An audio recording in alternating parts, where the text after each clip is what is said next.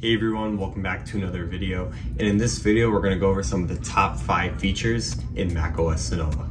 So let's get right into it. Before we get started, let's make sure that you're up to date to macOS Sonoma.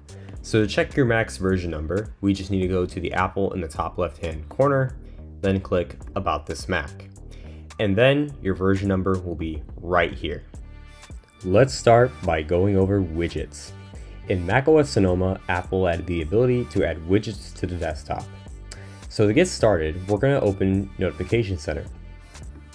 Once it's open, we're going to click Edit Widgets, and then we're going to be greeted with this new panel that looks pretty similar to iPadOS.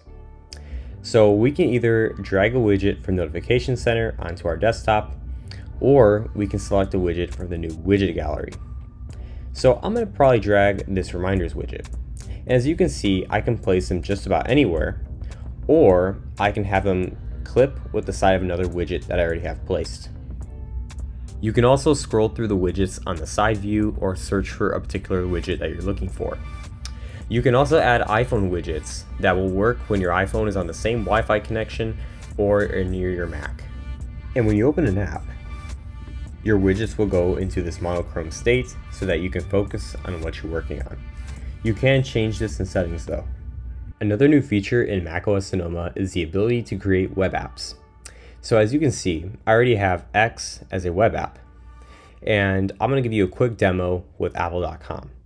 So the first thing you're going to want to do is go up to File, then go all the way down to Add to Dock, and then we're going to click Add.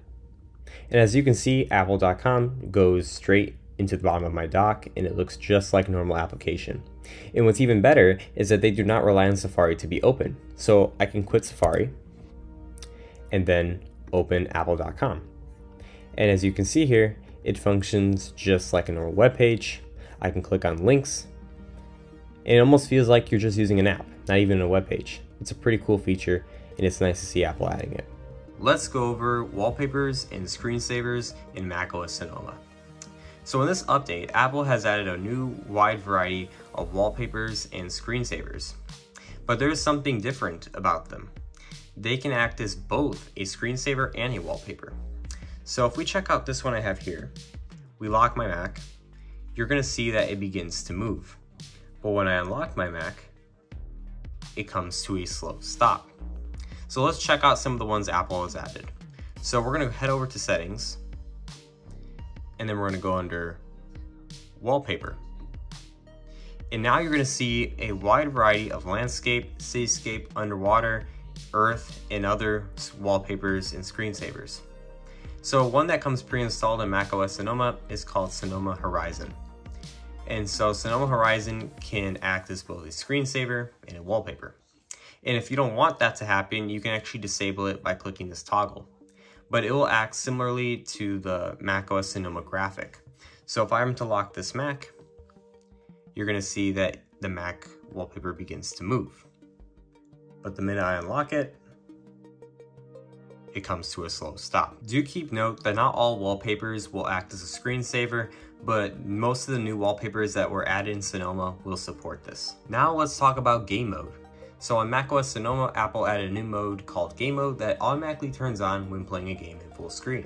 It will prioritize the CPU and GPU performance to give you the best gaming experience you can, and it will double the Bluetooth sampling rate so that you have lower latency with AirPods, Bluetooth keyboards, and mice. Finally, let's talk about Autocorrect. So Apple improved Autocorrect on macOS Sonoma and iOS 17. It now has a new algorithm that learns from the way you type to give you more accurate results, and it now offers predictive text.